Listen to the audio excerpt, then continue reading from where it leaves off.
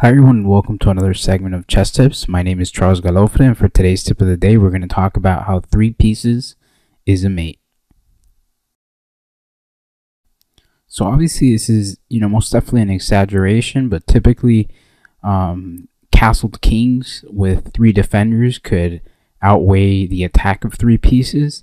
But, the logic behind this adage is that when there is a mismatch, when there are more attackers than defenders, then that most of the time makes an attack succeed.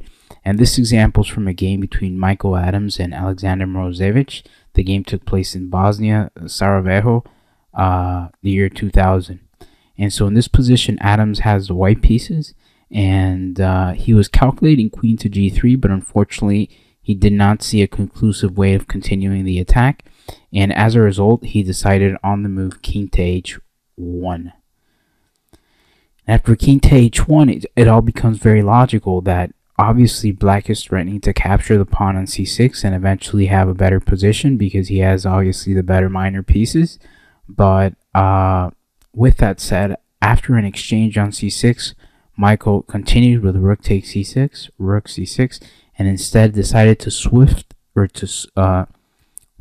the focus of the game over to the king side.